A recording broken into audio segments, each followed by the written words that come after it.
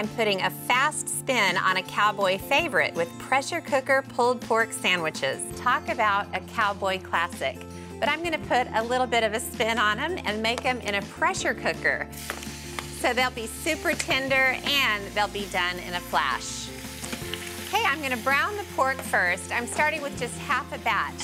I cut a pork shoulder into big chunks, and I'm gonna add some seasoning while it sears.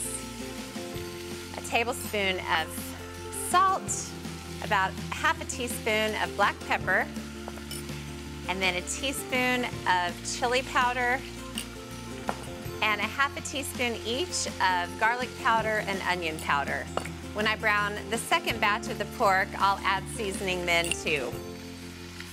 I love pulled pork, but to make it properly in the oven, you've got to block off several hours for that pork to get really tender and perfect.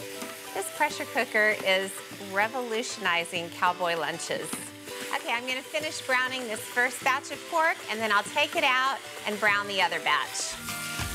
Okay, the second batch of pork is browned.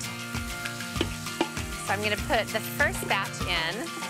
This is a big bunch of pork shoulder, and it's gonna make a lot of pulled pork. And that's great because I never am sure how many pulled pork sandwiches the cowboys might eat. I'm also gonna add an onion that I peeled and cut into quarters. And then I've got 5 cloves of peeled garlic, and I'll just stir it all together. You know, the bottom of the insert of this pressure cooker is just completely coated in little brown bits and flavors, so I'm gonna help that along by adding 3 cups of chicken stock. Okay.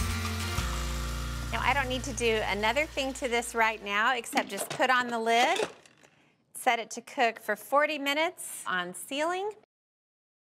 The pressure cooker finished doing its thing, and I released the pressure manually and then got the pork out of the machine, and I'm just shredding it. I'm trying to get all the big chunks broken up. That looks fantastic. Now I'm gonna toss in some bottled barbecue sauce, probably about a cup and a half. I'll just pour it over. I'm gonna take extra sauce for the guys to put more on top if they want to.